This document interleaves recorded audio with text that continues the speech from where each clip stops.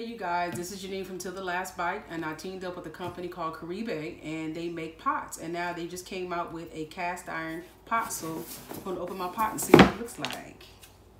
I found them on Instagram. They're a black owned company, and I reached out to them to see how their pots work, and they told me they're coming out with a cast iron skillet, and they sent me a cast iron skillet to work on. So they sent me a 10-inch skillet. Has a nice little wide little handle here, and it says Karibe on the back. And I love cast iron skillets because you could put them on any heating surface, whether it's ceramic, a barbecue grill, whatever it may be. Of course, you already know that cast iron skillets are good for high heat, great for bacon, cornbread, biscuits, everything. I like this pot because it's not too heavy. The handle has a nice little handle and also has a little hook here, so you can actually hang it on your pot rack. I'm gonna make a swordfish with Till the Last Bite lemon pepper sauce with mashed potatoes and spinach. Right here is a piece of swordfish, and I'm gonna season it with a little bit of Himalayan salt and a little bit of black pepper.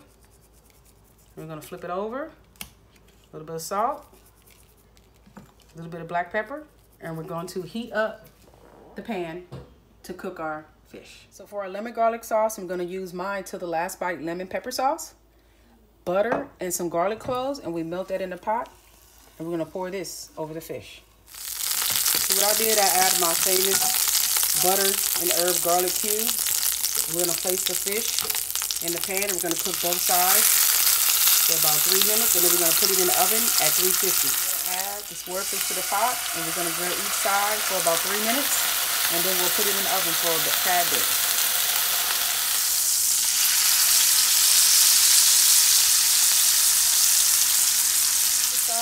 All over the fish, and then we're going to put it in the oven for about 5 to 6 minutes. See that swordfish? Doesn't it look so good? And you got that nice sauce and this great cast iron skillet.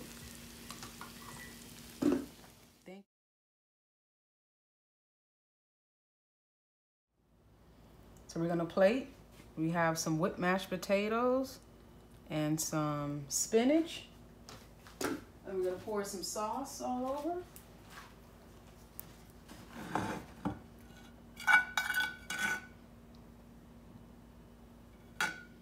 Doesn't that look good?